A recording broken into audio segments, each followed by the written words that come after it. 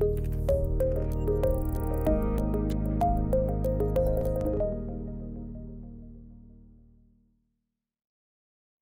a seat this morning. Great to be with you. I'll tell you, I've been rejoicing all week long. This is why. I've been rejoicing and bragging about you guys. Last week, your response to the word overwhelmed my heart. I heard you. I heard you affirm that was the word and that was the truth. And I believe with all my heart, you want to journey with God in the right way. You want to journey with God that you hear from His truth.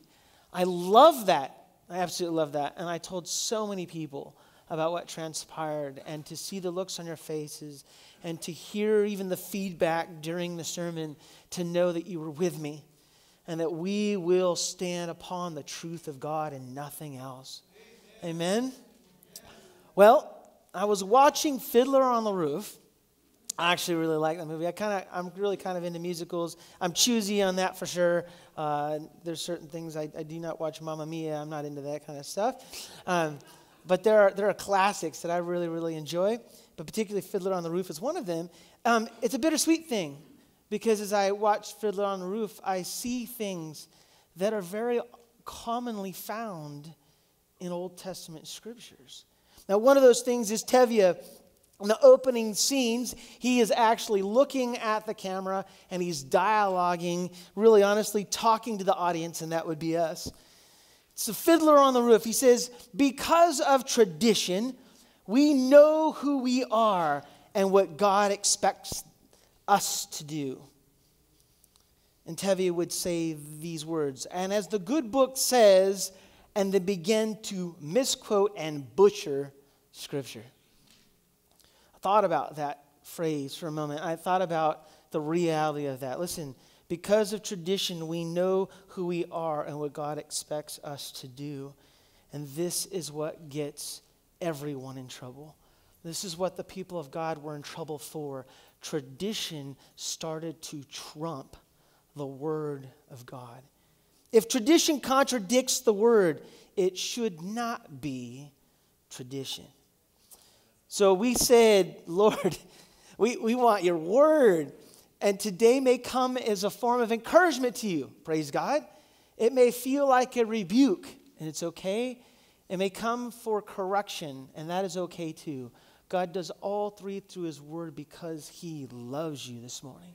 So I preach the word not knowing or even thinking about circumstances or even past circumstances today. I preach the word faithfully today to show you God's love, not only for a people that He called His own and chose them, but for us as well, as we look through that lens today, through Malachi, be able to see, to hear, to know, and be reassured who God's been in the whole journey, but maybe who we've become, or the tendency for us to become. So it could be a warning for some, which is great. We always need that.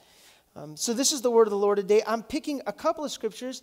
I'm going to be reading a lot of scripture. We said we wanted the word, so I'm reading the word today. A lot of the word, because I believe this scripture, the scriptures that I'll give you kind of give the overarching message that God was giving, and then I'll give the details later on as we go about. I'm starting chapter 2 with verse 10. I'm only reading about a verse and a half. I'm going to skip to verse 17. We'll pray, and then throughout this sermon, you're going to hear the fullness of chapter 2 and 3.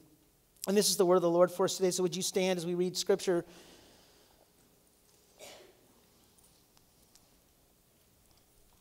Malachi 2:10.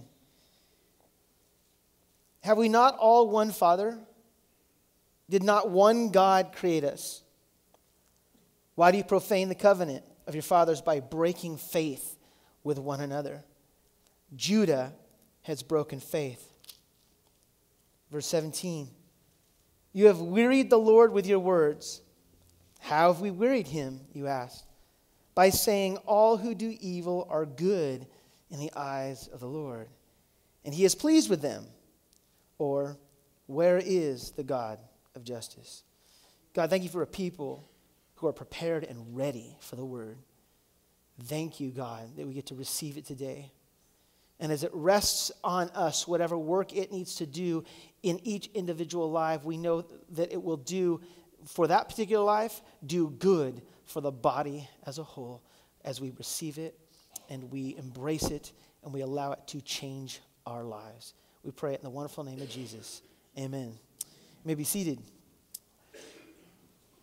Again, we're going to fill in the details here particularly, but I want to give you a review because some of you may have not been here in this journey. It's okay. I'm going to give you a quick recap because it bears repeating.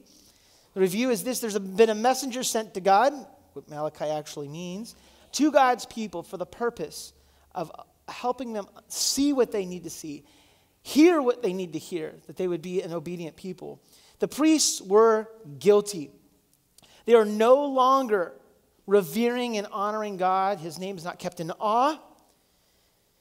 And as a result, this has trickled down to the people.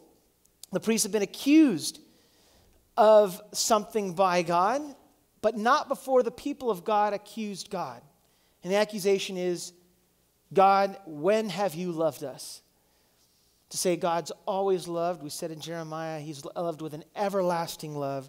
God does not change. But in fact, what they felt was a lack of love from God was truly their own lack of love for him. He never stopped loving him. This is why he brings the word that he does before the people. He loves them so much, he wants them to turn from their wicked ways and follow him and be obedient and love him back. So the command to listen and to teach the people properly was exposed, for they weren't doing that. As we said last week, we want to hear and know and discern nothing but the truth. And you are accountable. The people, again, heard one voice. It was from the priests, and they represented God to the people. They did not have their own Bible. They could not validate what was true or not at the time. Of course, there were some that understood enough about who God was that this was detestable. They remembered the law, and they knew that this was wrong. But for the whole camp of God's people, starting with the priests down, they have fallen from their obedience. The priests started showing partiality to the law. They would uphold this one really strictly, but they were very lenient in this other area. Look, nobody gets to pick and choose how they will obey God and then determine, I'm going to repeat this again, that God is pleased with them. His word governs that. So, he spoke a word before the people. I will humiliate you. And he had talked about it like a humiliation with dung being spread on their faces, the priests, so all people could see. And they are a stumbling block to the people. And as a result, the people were sinning. Well, we get to a scripture in full as we read it. We're going to find out exactly in what ways the people were sinning. The overall issue here, and this is going to be key for us, understand just a couple of things here. They broke faith with each other. I want you to remember that. They broke faith with each other, not just with God. They broke faith with each other. So we need to understand oneness a bit. The scripture that we read said, have we not all one Father? Did not one God create us? Why do we profane the covenant of our fathers by breaking with one another, breaking faith with one another? And it says Judah has broken faith. You break faith with God, and as a result, you will be breaking faith with others.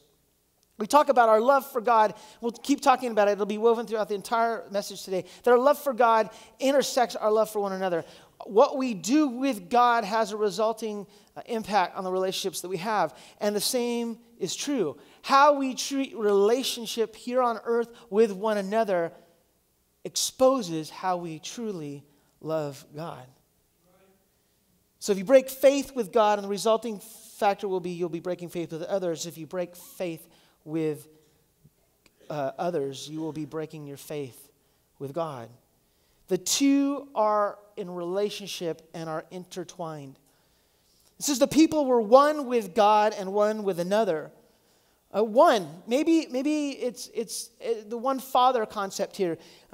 They could be speaking particularly of God being one. We'll talk about that in a second. But if you were to consider just a people, they all came from Adam. Or maybe you could say because they were God's chosen people, Israel, and the promise made and the covenant made with Abraham, they were all one people from Abraham. They originated as humans from Adam, and they originated as a chosen, called people of God in both the same way. They came from one person. And that one God created all of them.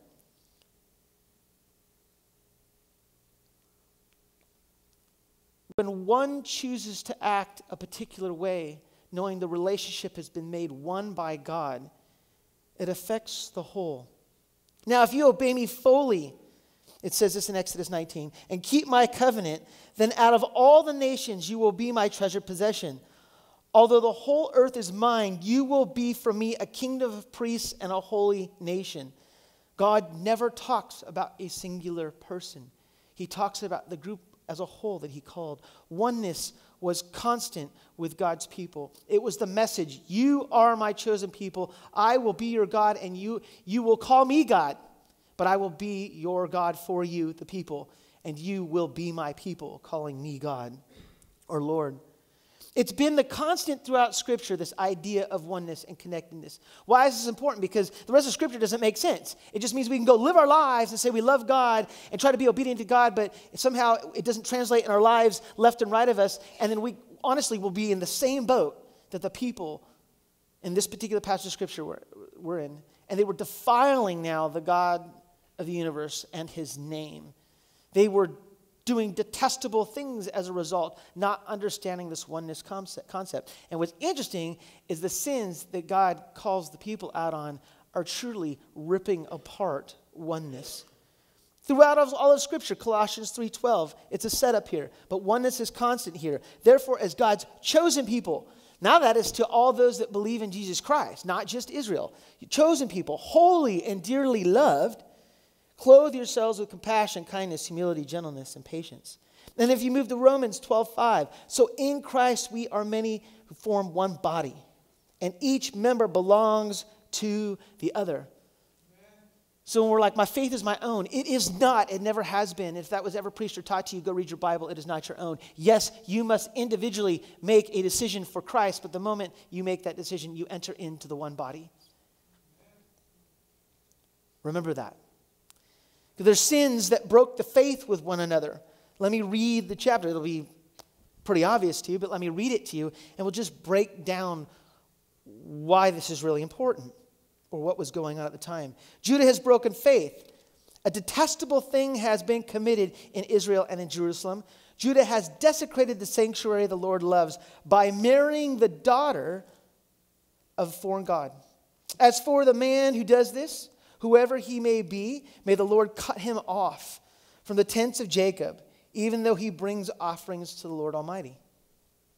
Now, let me bring some clarity to the Scripture here. God had brought the people together. This was God's chosen people.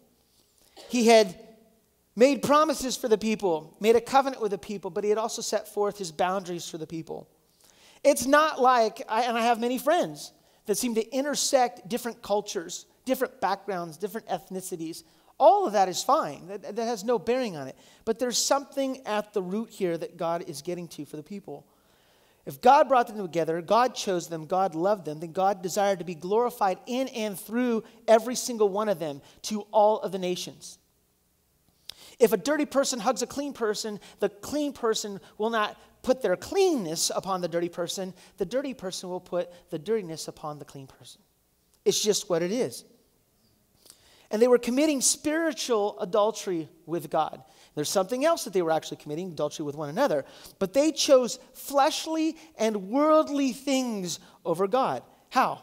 Well, when we consider how we unite ourselves with people. When we choose to marry someone, it's just not, oh, you know, we have so much in common, and we like all the great things, and we're like the same age, and we have the same kind of dreams. All those might play, some of those things might play into it. But really, when you unite yourself with someone, when one man and one woman unite themselves in marriage, it is in one mind, one body, and with emotions. But there's one other thing that has to be considered, and many people never think about it. When you unite yourself with another person, you're uniting with them spiritually as well. Now, these wives that they were taking had devotion and worship towards someone completely or objects that were not of God. pagan worship, idols, whatever you call it. They were taking wives of other nations who chose to worship other gods, which were really all false gods, but they were detestable practices amongst these people. So God had set forth not to do this. He says, this is detestable before me. Exodus 34:14-16. Do not worship any other god, for the Lord, whose name is jealous, is a jealous God.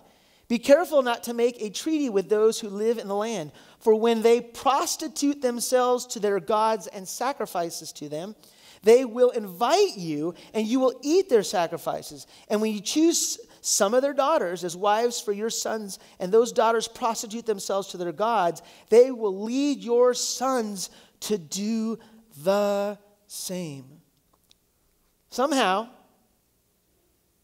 God knew that by marrying, that there would be practices down the road that would defile the whole camp. It would give permission to everyone now to go down a path in which God was no longer revered and kept in awe and really no longer becomes their God. You can't have both. You must choose God, serve him, and love him alone. When you unite yourself in relationship, and really the New Testament talks about not being unevenly yoked. I know a lot of people, this has transpired. I'm not going to speak in ways that makes anybody feel guilty here, but the reality is there's many people that have gotten married that were not evenly yoked. Some of those relationships have worked out, others have not at all. And there's a reason why. When you unite yourselves spiritually. And when you don't serve the same God, it doesn't matter what kind of dreams, hopes, things that you have in common. When the one thing that is most important to have in common is the Lord your God, it does not work out very well. It becomes cumbersome. It becomes defiling as well to the family. So you have kids now with one unbeliever and one believer. This becomes very difficult. Now, Paul speaks these things in a more difficult way, which I'm glad that he brings some clarity. But the reality is many people take marriage very lightly in this area. So we just get married and we'll roll the dice. Or there'll even be the sense of one of the spouses is going to say, well, I could convert them. That is very, very dangerous. We'd always speak of something else. Whenever I would go to marry to officiate a wedding and we're going to have marriage counseling, I speak to them being united in faith. They have to. If one of them believes in another God, I cannot bring them together. It's not even scriptural. I can't do it. Why? Because God has set forth this union that must be pure in all aspects, especially devotion to God. Well, there was a practice now, and the practice became a practice of the generations that follow. And before you know it, they have intertwined themselves, not just with beautiful women from different countries, but women that actually worship another God. And as a result, those people were made dirty because of their connection in that way. Again, you can't hug a dirty person and put your cleanness on them. When you hug a dirty person, you too become dirty. And God had pointed this out in this reality. And so this was detestable, because they were marrying people that pulled them away from their relationship with God. Now, they're upset at God. It's kind of funny. Malachi 2:13, let me go there real quick. Another thing you do, the Lord says, because they're upset. You flood the Lord's altar with tears. You weep and wail because you have no longer paid attention, because he has no longer paid attention to your offerings and does not accept them with pleasure from your hands. And these are the people. You ask, why? It is because the Lord is acting as a witness between you and the wife of your youth. I'm going to come back to that, but I want you to understand something. People do not see their own disobedience. God has to point that out. Sometimes God has to use people, and in proper relationship where there's trust, that can happen in your life, and it's a wonderful thing. When you have a brother that you can trust or a sister you can trust, or there's a relationship even amongst the marriage where you can show each other, point them back on path, it's a beautiful thing. It's something that God gives us through the Holy Spirit. But God is intentionally, through a messenger, pointing out their disobedience. And sometimes we'll wonder, where's God in all of this? God isn't answering my prayers. God isn't receiving my offerings. I'm crying out for justice, God. Do you see me in my circumstance? Do you see me in my plight? Do you see where I'm at in life? Can't you see the problems I have? Can't you see the people that oppress me? Can't you see my enemy? When all along they're praying a prayer to God where they expect an answer, And yet they're in a relationship with God that is broken. Not because of God, but because of them. Because they don't see their disobedience. Divorce was made easy in those days. And it was done flippantly. For ridiculous reasons. For absolutely ridiculous reasons. Let me go on to the scripture. It says, it is because the Lord is acting as a witness between you and the wife of your youth. This is why he's not answering your prayers. This is why he's not accepting your offerings. Because you have broken faith with her, though she is your partner, the wife of the marriage covenant. This marriage that God was talking about was a long-lasting marriage. They had been married for a very, very long time. And then there was permission given. And there was a thought to it. Well, I'm kind of done here. Maybe she burned the toast. It was for ridiculous reasons that they were divorcing. And guess what? The priests were allowing it. Wow, there's that new young thing over there. Exotic looking. I think I'll take her for a wife. And I will dismiss the wife of my youth. How dare any person expect God to answer prayers and cries towards him when they live in complete disobedience like this? Hear, O Israel, the Lord your God is one. This is the Shema. This is what the people had leaned on and knew and understood in Deuteronomy 6 as who God was, the declaration of who God was. And let me just put this in kind of a really easy way. God is in perfect relationship with himself. Father, Son, and Holy Spirit. They acknowledge the Lord being one God. He chose to bring a people together to be one people, and now they are all one. And now the people chose to break the oneness, to rip away from the relationship because divorce was rampant. Unfaithfulness to one another was very prevalent, and they were constantly breaking the covenant they had made with one another, and so they were corrupting the whole. They didn't just break faith. They began to call what was evil good. Did you catch that? You have wearied the Lord with your words, says the messenger. How have we wearied him, you asked? By saying all who do evil are good in the eyes of the Lord. And he's pleased with them. Now, maybe they don't say that in that kind of sense to say, but they would absolutely pronounce themselves as the righteous ones. They'd be the ones to say first that they're the ones that love God.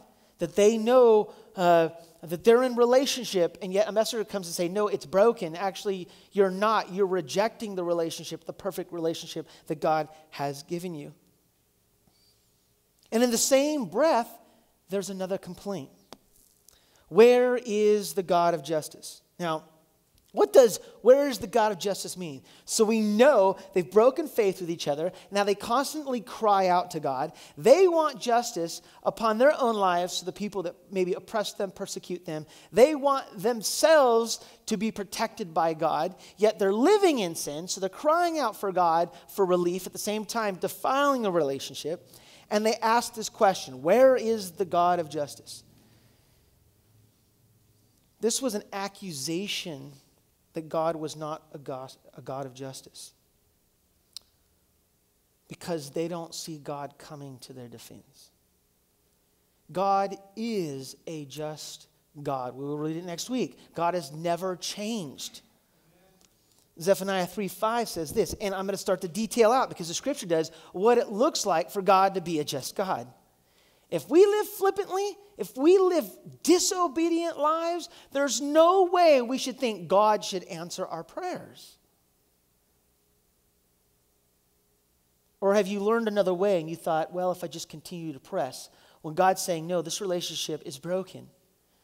How dare you think that somehow I will answer you in the way that you deem so?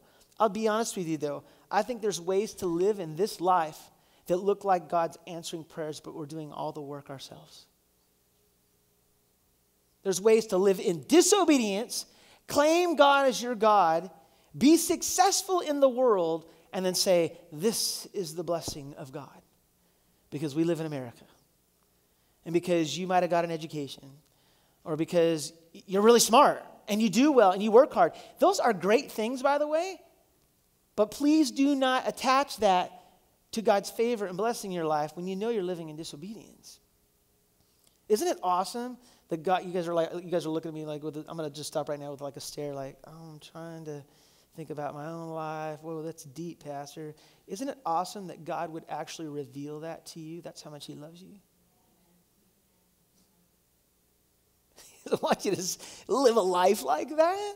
He doesn't want you to be duped that, you got a college education and you got a great career and you're making money and you've got the house with a white picket fence or whatever. Your kids are going to private school, all those other things. And to think somehow, man, this is the blessing of God. He wants you to know those blessings, you would not have any of that if it weren't for me. But those blessings you want to claim as your own have been worked for, and you've worked so hard at those things, you've ignored the one relationship that really, really counts. And so this is some correction for the people. They don't get to live this way. It becomes crazy. Zephaniah 3:5 says, the Lord within her, Jerusalem, that's God's people, is righteous. He does no wrong. So the Lord within Jerusalem, who's unrighteous, is righteous. He does no wrong. Morning by morning, he dispenses his justice, and every new day he does not fail. Yet the unrighteous know no shame. God acts justly because he is a holy God, and he's holy in nature, and that holiness just dispenses justice. He acts righteously alone. God does not inflict undeserved hurt or pain or punishment. Genesis 18:25, far be it from you to do such a thing, to kill the righteous with the wicked, treating the righteous and the wicked alike. Far be it from you. Will not the judge of all the earth do right? That is Abraham making a declaration upon the Lord and then pleading with him for the situation with Sodom and Gomorrah.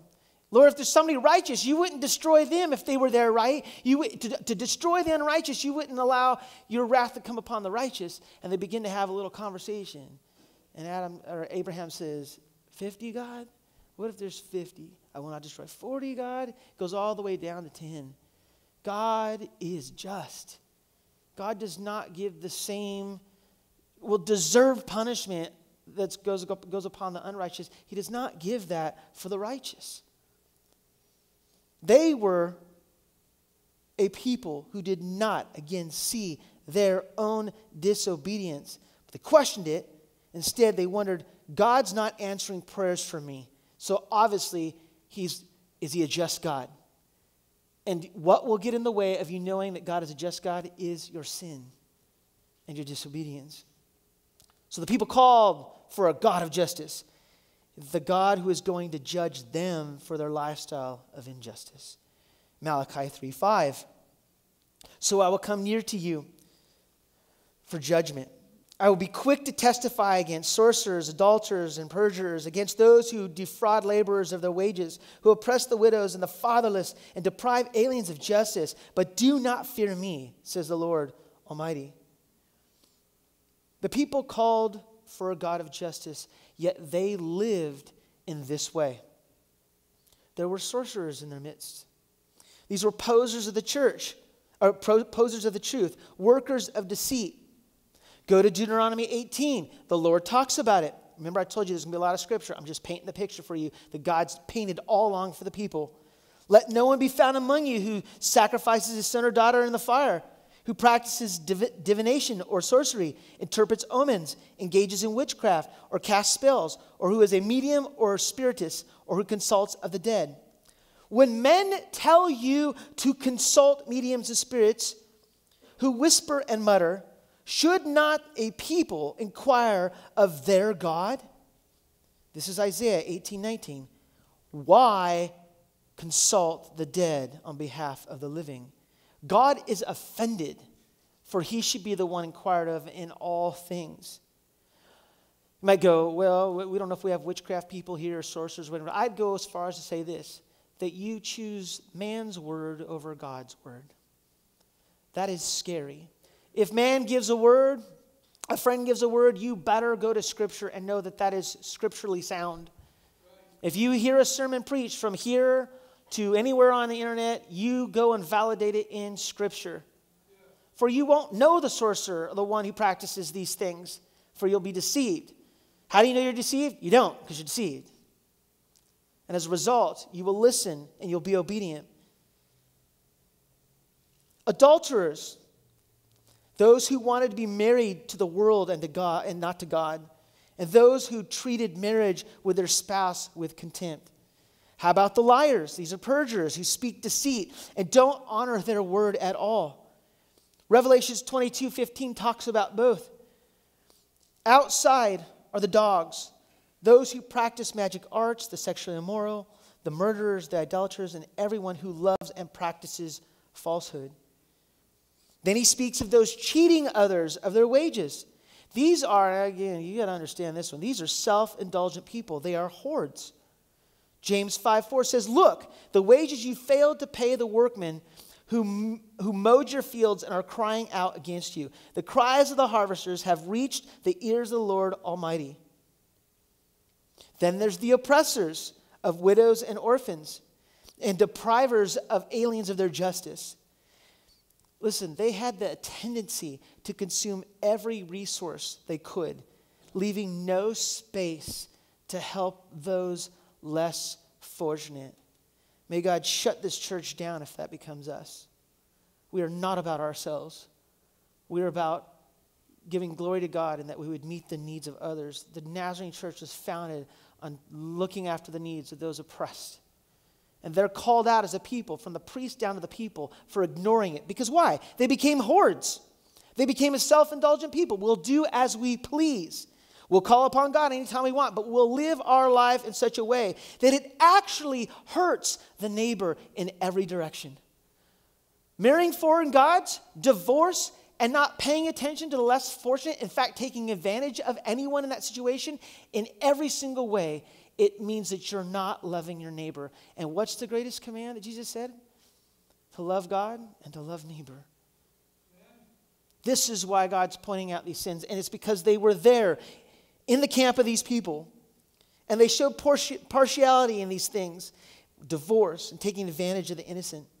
Every one of these people that God spoke of protects, has his protection. It says this in Deuteronomy 24, do not take advantage of a hired man who is poor and needy, whether he is a brother, Israelite, or an alien living in one of your towns. Pay him his wages each day before sunset, because he is poor and is counting on it. Otherwise, he may cry out against you, and you will be guilty of sin. Do not deprive the alien or the fatherless of justice, or take the cloak of the widow as a pledge. When you harvest the grapes in your vineyard, do not go over the vines again. Leave what remains for the alien, the fatherless, and the widow. Religion that our God our Father accepts is pure and faultless. To look after orphans and widows in their distress, not exploit them, and to keep oneself from being polluted from the world. They exploited these people. And you might think, wow, this is really an evil people. Is that not the tendency today of people? Are we so self-indulgent that we have no extra for anyone? Do we find ourselves consumers in such a way that there is nothing left to help those in need? If so, we're just as guilty. He talked about a fire coming, and it's going to do one of two things. It's going to purify or consume. The Lord saw it a day where he would come. He was calling people who would even stand in his presence. And it said this, see, I will send my messenger who will prepare the way before me. Then suddenly the Lord you are seeking will come to his temple. The messengers of the covenant whom you desire will come, says the Lord Almighty. But who can endure the day of his coming? Who can stand when he appears? For he will be like a refiner's fire or a launderer's soap. He will sit as a refiner and a purifier of silver. He will purify the Levites, the priests, and refine them like gold and silver. Then the Lord will have men who will bring offerings in righteousness, and the offerings of Judah and Jerusalem will be accepted to the Lord as in the days gone by, as in former years. The Lord wants to purify his people. The rebellious and the disobedient will be consumed one day. The guilty will be found guilty, and it will be expedited quickly because the witness against them is the Lord Almighty. God didn't want his people to be destroyed at all. The message and the warnings were an act of love. Listen, God knows that a loose, intimate relationship with him results in compromise, sin, and even justification of that sin. In fact, at some place, it's not even justification of sin. What is sin anymore is called good. We see it in our culture rampantly. May it never be so in the church. And the patterns will be taught to the generations to come, won't they? I got two things for you this morning. Hang with me. I think these are really important, and they're needed by us today. Knowing what we know, this can be our tendency as well. We've seen it over the course of time. We've seen it. Maybe you've seen it in the church. Maybe you've seen it in your family. Maybe you've seen it in prior generations. I pray that we would put an end to it. The only way we could put an end to what God's called his people all along to, which is really holy living, is that we must guard ourselves in our spirit. Remember, that applies to the marriage thing. They didn't think about that. They saw with their eyes what looked pleasurable to the eyes, and they never thought about what would absolutely corrupt the soul. And so we need to guard ourselves in our spirit and not break faith. And there's two ways to do this. And I'll be honest with you, this is what it comes down to, because this is what the Lord had called the people to do. And if they had actually done this, it would have been a turning away and a glorious thing. And there was a day coming which God was going to do work. He could see it, but he's called all people to this. He's called them to obedience. And so I believe this, one of two things here, both included. Choose obedience. Why do I say that? This is not a matter of progress. This is a matter of obedience. You cannot say, well, I am on a journey. I'm progressing. You either do it or you don't do it. It's a pretty harsh word, isn't it? But it's the truth. We either do it or we don't do it. There is no half obey. There is no half obey. Now, in The Karate Kid, the 1984 film, there's a conversation between Mr. Miyagi and Daniel-san. And Mr. Miyagi says, now ready? And Daniel says, yeah, I guess so. And Mr. Miyagi replies, Daniel-san, we must talk. They get on their knees. Walk on road. Walk left side, safe. Walk right side, safe. Walk middle. Sooner or later, get squished just like grape. Here, karate, the same thing. Either you karate do yes or karate do no. You karate do guess so, just like grape. You can't half love. Love is actually the condition that causes us to be obedient. We say that we love God, so you have to let it be seen in all your decisions that you are resolute to obey God and be purposeful and be unwavering. We must love others the same way. So our obedience to God is not only loving God, but it's loving others, and it's being resolute to do so. Speaking of marriage and relationship, because God did in this passage in this sin, I love that everything is redeemable and that God can do a work in any of our lives if we so allow him to. I love that about God's grace, mercy, and his forgiveness. But whatever you've thought about marriage, maybe you're thinking about marriage. Marriage is not about magic. Oh, you know how we feel, and oh, this is so great. It was destiny.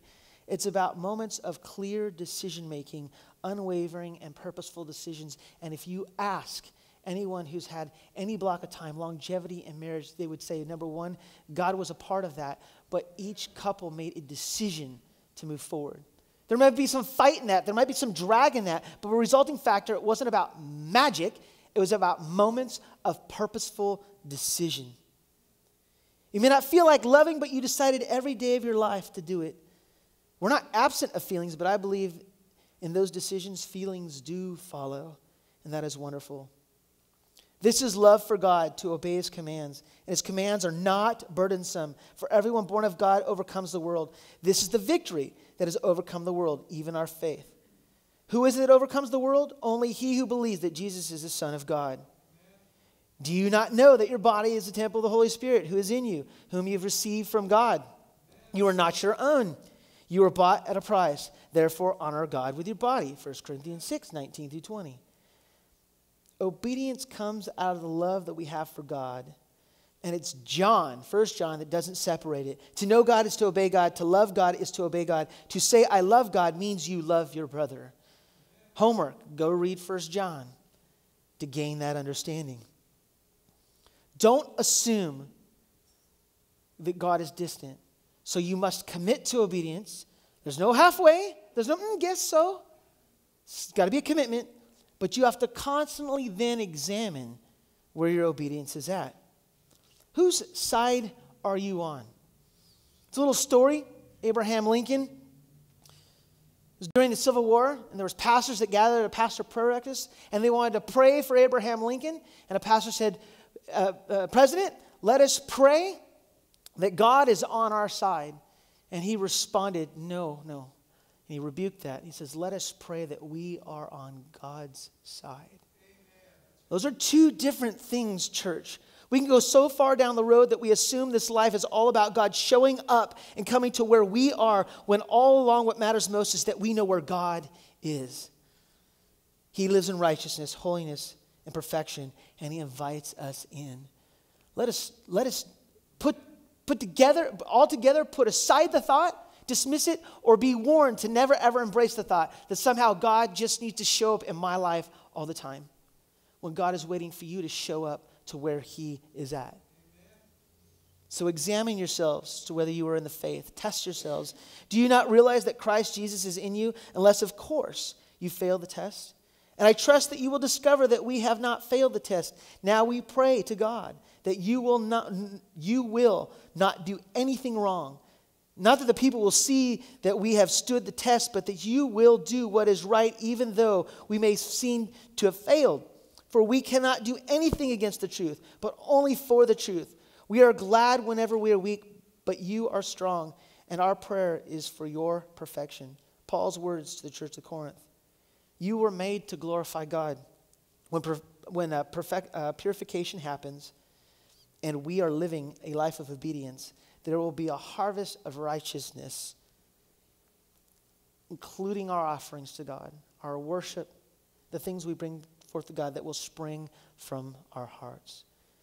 Church, do you know that purification? Do you know that way of life? It comes by His Spirit. It is in you. We're not ever left wanting. God provides all that we need to obey Him. He says that my ways, my commands are not burdensome. Why are they not burdensome? Because God puts a new spirit in you, and the war that you have with the flesh becomes less and less over time. Not because you are in progress, but because you've chosen obedience. May we be a people, though we love the word, and we said, thank you for the word of truth, that we would choose to be obedient. How will we choose to be obedient? If we take the full scope of this passage for us, would we not consider that somehow, again, choose obedience, but assess where obedience is at every day of our lives, examine it? Where would we find ourselves tomorrow or the next week if we lived lives like that? What changes could God do in our lives as we would choose obedience? And I would tell you this much too. It's just not about changing our lives. That's the work He does. What needs would we meet in the world today that they would see and never question whether or not there's a just God? Because God's on their side, so will the people of God, and we will show up and we will meet that need, and they too will know the love of Jesus Christ. Praise God.